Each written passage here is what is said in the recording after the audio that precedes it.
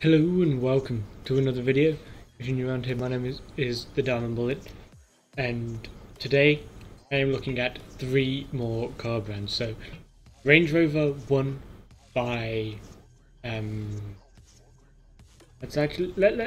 take a look at the poll then, shall we? What car? Total votes 6. So as you can see, 4-1-1 to Range Rover. So Range Rover will still be rolled over onto the next draw poll. If you don't know what the Range Rover is, go back, take a look. Actually, don't need to do that. I should have probably had this open anyway. So I've made some changes to the Range Rover actually.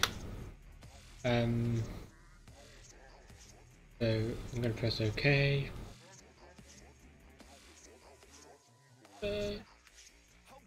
Okay, so I've made some changes. As you can see, the car is now matte blue to match my channel colours, and if I was to get the car wrapped, that's the colour. Visual packs then, it's got the black accents, it's got the black wheels, it looks amazing. The headlights, got pixel laser LRD headlights with signature DRL. Glass, I've gone to get some privacy glass, just because it looks better.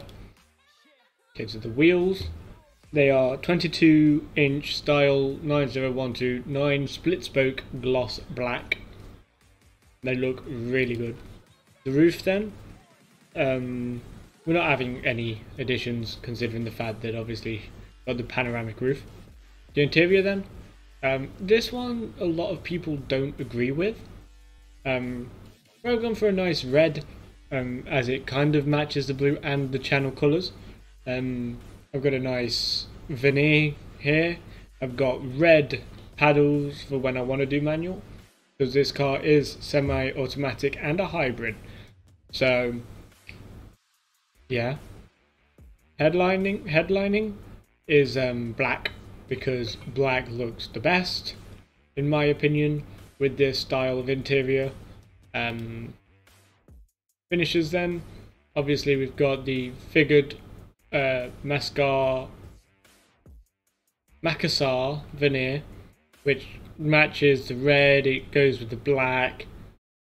We've got a lot of things there. Steering wheels I haven't changed. Audio, gotta have the best Meriden signature sound system. I don't know what the changes are. Hopefully they're good. So for the options then, it doesn't have the towing pack and it doesn't have the personal customer handover experience because I don't know what that is, and because I legally can't tow a vehicle. It's got a spare wheel, just in case, can never be too safe. Here we've got the cabin air ionization with PM 2.5 filter. Yeah, I don't know what that means. And it's also got a domestic plug socket, so not everything has to be charged with USB. The infotainment center then just has a heads-up display, which in my opinion looks really nice. In terms of driver assistance, we've got weight sensing, so it tells you when you're too deep, and it tells you the depth of the water you're currently driving in, which is really cool. Towing, got nothing, because, well, I can't tow. But for legal reasons, I've got the first aid kit, and for safety reasons, I've got the tracker, because if it gets stolen, I can track it. And then convenience then, the activity key, I don't know what it does, but I don't have a garage.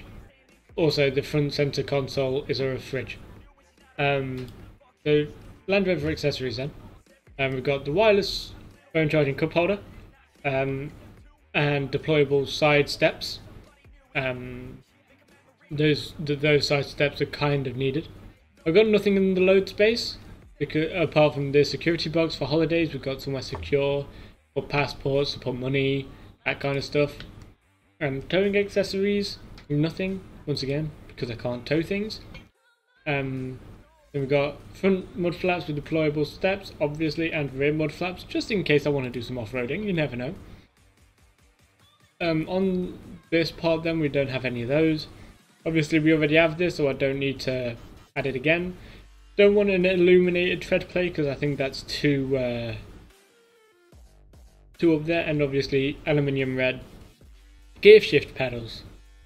I was going to have this, but obviously the seats being massaging and stuff, it would remove that.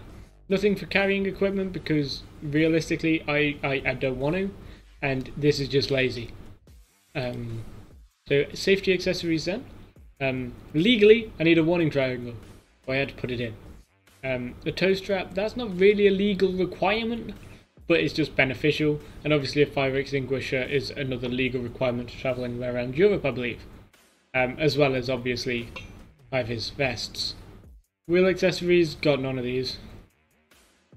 And as a total, that's £2,599.85 per month, or 144,303 on the road. So, we are going back to Ford, and this is because Nick and I looked into a Ford. Now, it's not a Ford that I believe I can get insured on at the moment, but you never know. Also, as it's being released in the summer, I will be 21 in the summer, so I might be able to get it then. So for this one, it might be a bit delayed. For most of these, it might be a bit delayed, to be honest. And that is the Ford Mustang Mach-E, and the electric Mustang SUV, which in my opinion looks really nice. I've seen it on YouTube because Nick and I was going through it earlier, and I got what the opinions for the best options were from that. And the best option was to go for the all-wheel drive version, which is slightly more expensive than the normal version, but it can go a lot further, and it's got look range 273, range 248. What? This one has a more powerful battery. This doesn't do 273, as somebody pointed out, but I'm going for this one because it's got all-wheel drive. Yeah, that's the only reason. Then I go for the extended range, because where I live we don't have any charging areas, and we can't have one fitted. So I'm gonna go for the extended range just to prevent obviously breaking down. Now the reason I want this car, a lot of people like myself do not like electric cars. I have said it many times, I do not like electric cars. However, it's a Mustang. Okay, it looks really nice, which is unusual for me to say about an electric car. And I can do so much more with this than I can the Range Rover. And what I mean by this is, this car, I can experiment with so many different things. Kind of like how Jack Sucks at Life does with his Tesla, I can do that with this Mustang. Granted, he's getting a Tesla again. He's getting obviously the 2021, so it would be the best way to compare the two. I watch his videos. I do admit I do like his Tesla. I don't like it as well. There are obviously many flaws with Teslas, and I just didn't like Tesla when they came out. So as he does his videos, I will do mine on similar subjects. That's if I was to get this one. That's if this one gets voted.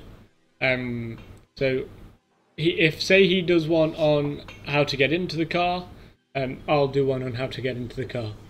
There's so many different things, and with this car it comes with a key fob, and you do not need the key fob because you can download an app on your phone which allows you to do everything to your car.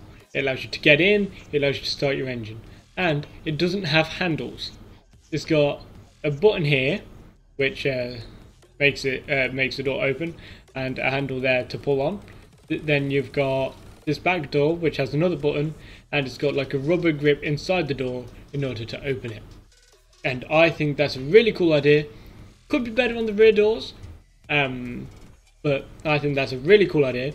It's also got a keypad, so you can actually have a pin-coded lock if you wish, which is also another obviously security feature. This also comes with all the charging cables in the boot, so for security, this car is very secure. And this big square is the charging port. Obviously Teslas are on the back, you get the Nissan Leaf where they're on the front. This is just a big inconvenience. That's the worst part I think about this car, is it's there. And obviously it's a Mustang. I like Mustangs. I would dream to own a Mustang. If I can get insured on this, as soon as I can get insured on this, I'm going to buy one. If it doesn't get voted this time, then I won't buy it this time. Remember, these votes determine which car I'm going to buy and which car is going to be my first car. So I would like to say a Mustang was my first car, even if it's an electric one. I'm fine with that, unfortunately. And this car is actually a really nice looking electric car, and that's not something I say a lot. I like it. I like it in red. That's why I instantly went and put it in red. Red is the colour I put it in earlier when I was looking through them, because honestly the rest of them don't really look good. Carbonized grey, it's grey. You got white. I don't think white draws too much attention to it. The infinite blue isn't blue. We've got space white. You've got iconic silver, because everyone wants silver cars these days. And of course, you've got absolute black. And honestly, it doesn't look bad in black. I just think it looks a lot better in red. Now, the interior time. Currently, there is only one option for the interior, and that is black with the red leather, or the black leather with the red stitching, which honestly does look really nice, if I was to say so myself. The only issue I've got with it, where the Tesla prevails massively, is the screen. The screen on this one is obviously portrait. On Tesla's a landscape. I think you could get a lot more use out of a landscape version, but it is what it is. This screen is really cool. You can't interact with it. It's like a speedometer. It's a really cool feature. Then obviously here we've got the it is automatic, I think. I'm not sure, I haven't read into it, but it does have obviously the automatic gears there. If it was semi-automatic, that's something I'll check out when I buy it. But if it is automatic, that's not a problem. On the roof then, it looks like there's some lights, there's a sunglasses holder, obviously a glass roof, which looks really nice. And all in all, this car looks really, really nice. Obviously going for that, now going to the extras. Okay, so the extras currently are very minimal. Obviously this could all change, and there's so much that can be done in terms of for the future. I don't know what it's going to be yet. So for finance, this car total is £58,180. Going for the, I was doing 4,000, wasn't I? Let's do 2,000. 12,000 miles, because I'm going to do around 10,000 miles. It's going to be £997.71 per month, which is really cheap considering the fact that it's a Mustang. I'm not sure about insurance yet. I still have to wait until a version has come out with a number plate to calculate whether or not I can get insured on one. Currently though, I can get insured on some Teslas, not all. So it might be the case with this. I might have to go do some calling around, seeing if I can get insurance on it for maybe a slightly higher price than normal. and just getting it in. That's the only issue I've got with that. Now, I haven't looked at Mercedes or Volkswagen. These are my next two. Now, I can't get a van. Ooh, a G-Wagon. A G-Wagon would be nice. But I think my option would be either the GLE or the GLS. So I'm going to check the GLS because it looks bigger.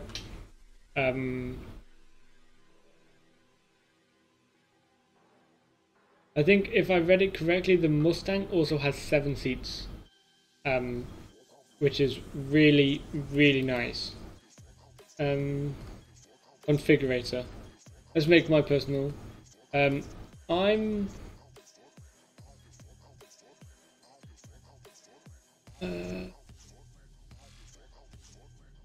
not going to do anything.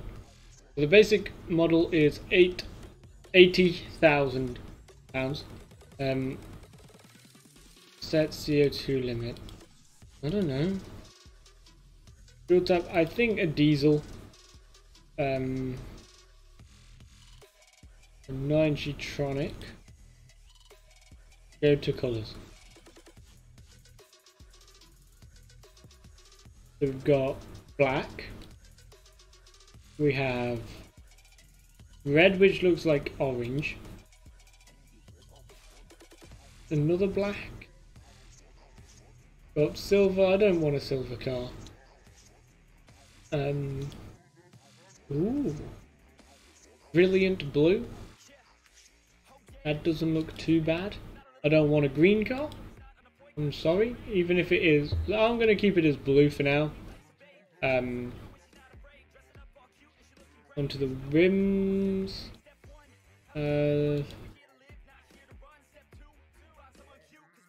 Accept. But what's the model then? Is it a petrol?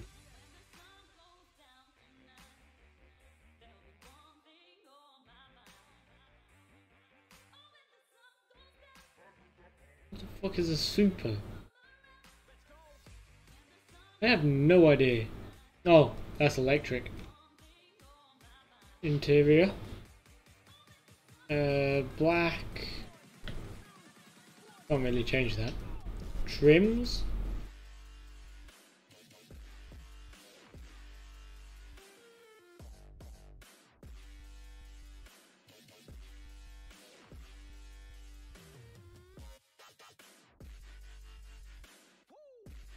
I don't know. I don't really like this, the way the Mercedes is done. It doesn't look good. So I'm gonna keep away from Mercedes for this run. Now we're gonna take a look into Volkswagen. I can't remember if I did Volkswagen last time. New models and configurator. Configure my Volkswagen. Now, Volkswagen is a very, very, very reliable car. And I've been in Touareg. The fuck is this? The T-Roc Cabriolet. I'll configure a Touareg, considering the fact that I've been in one. They are really, really comfortable. V6s. I'll go for the black edition. Now, once again, I'm not sure how insurance is going to work on this car. Simply because it's a V8. So, summary. Colours. Okay, let's see. Aquamarine. That sounds like a dope colour. Ooh. Malbec red. Ooh. I'm gonna have it as that. 'Cause I like that. Go to wheels. I like the black wheels. Next. Ambient lighting. Let's have a look. Scuff plates, indoor apertures with additional lights. Could do with more lights. Fuel tank 90 litres.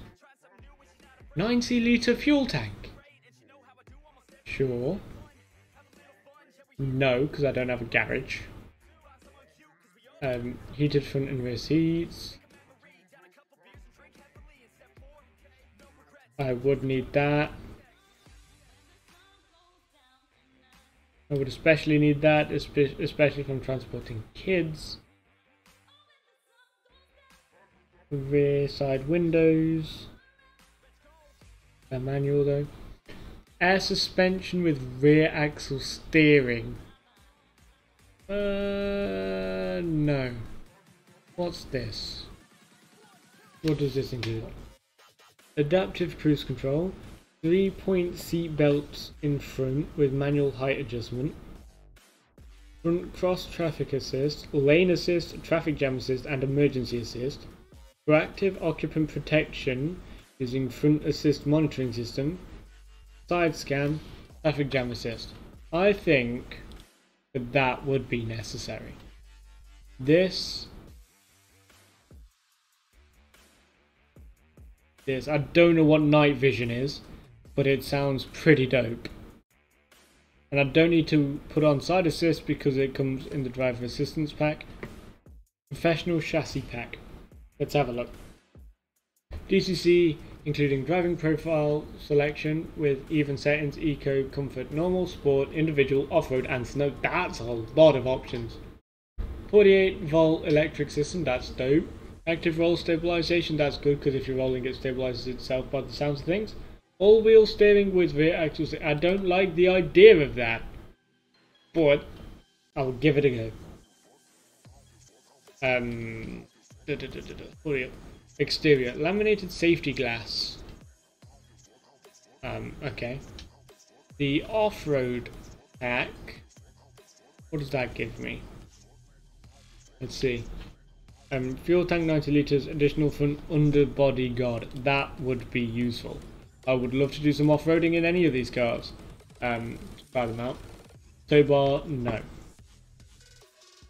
Yeah, let's remove that because it adds it anyway. In-car entertainment. I don't need smokers. Audio consequence sound pack including 14 speakers plus subwoofer, 730 watt total output. Sure.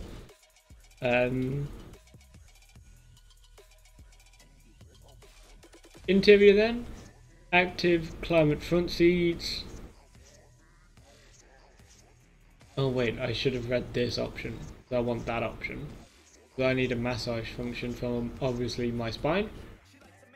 Cargo management system including movable bar and restraining belt. Sure.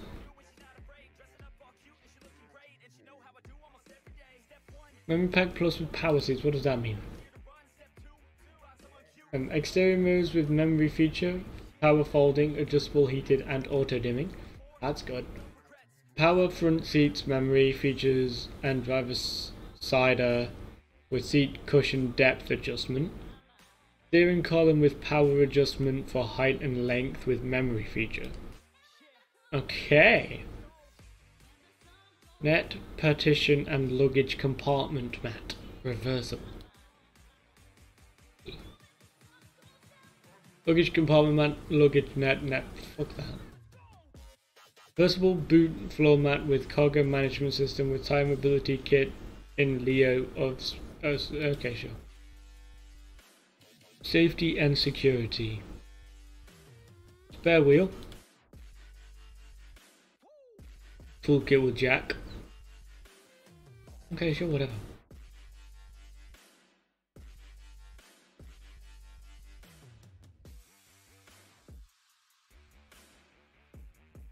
I'm going to.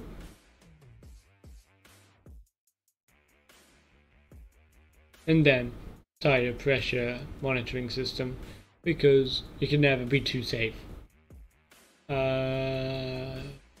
Universal traffic recorder. I don't know what that means. but I'll have it on the front and rear. Luggage, mud flaps. Yeah, let's add the mud flaps.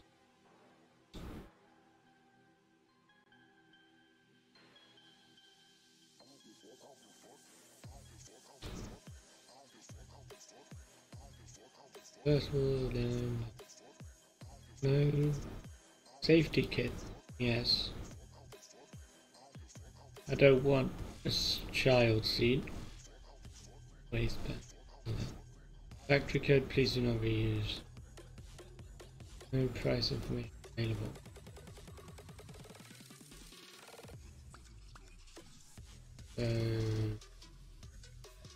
Yes.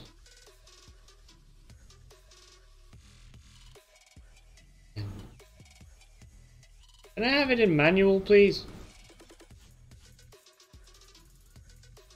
Okay, I'll have to do it to this.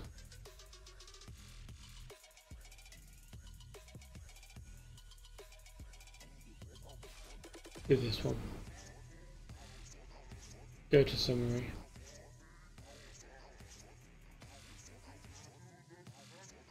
Can I get finance? Can I get a finance on the VW? Can I not get finance on the VW? Don't care about finance. Apparently not. So, what car? I'm going to create all. Then, what car 2? Then it's going to be out of the Range Rover or the Mustang Mach E. Private, only by link, and create the poll. So that's going to do it for this video. Thank you for coming out and joining me, and I will see you in the next one. Bye!